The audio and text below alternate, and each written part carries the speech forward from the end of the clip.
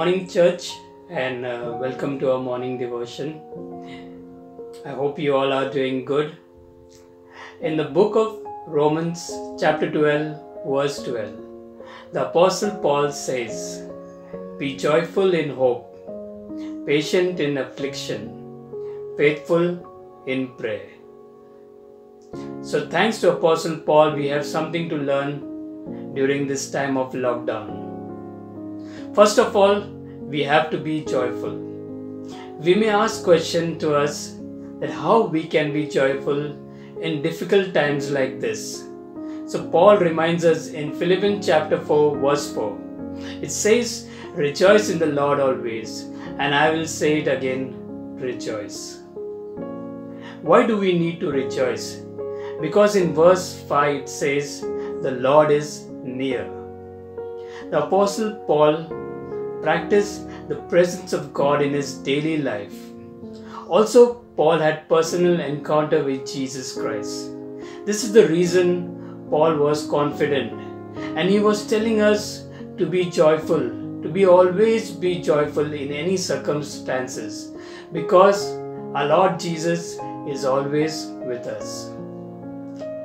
Also, there is a promise from our Lord Jesus in Matthew 28 verse 20.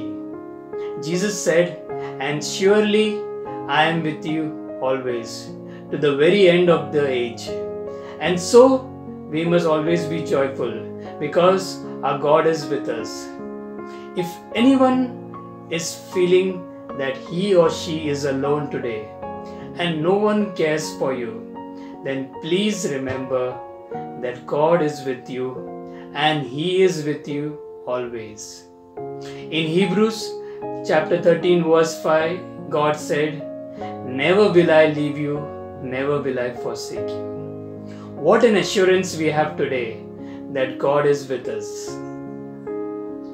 There is a beautiful old gospel song, and the song name is "Because He Lives."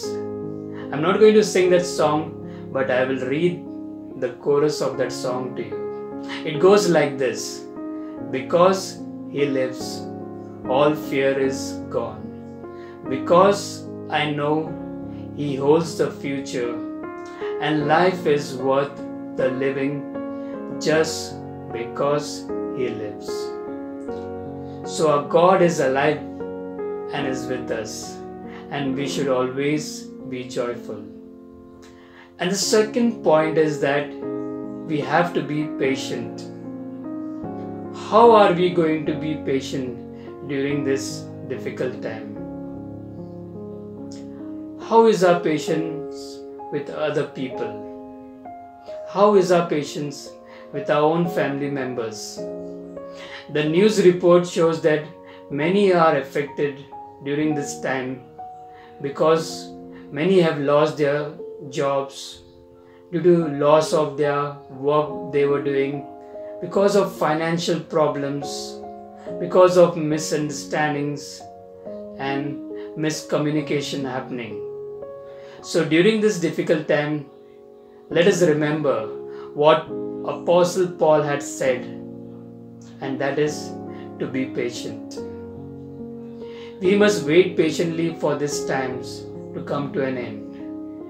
Have patience in our government on how they manage the entire situation. We need to be patient with our own family members and also be patient with other people.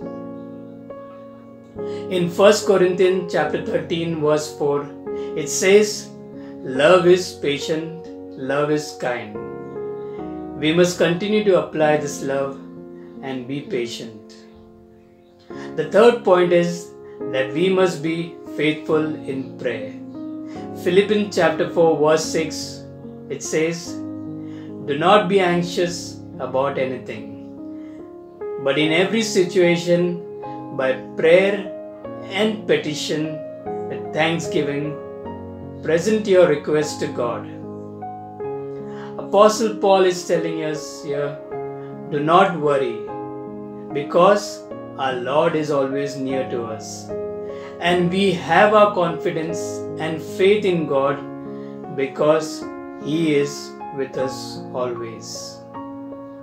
So instead of worrying, we need to pray and thank God for everything. Also, thanking God is an expression of faith in Him. We thank God because we know that He is an answering God. So as I close today, I want to say is that we all need to be joyful in any circumstances and always be patient and be faithful in prayer. Amen.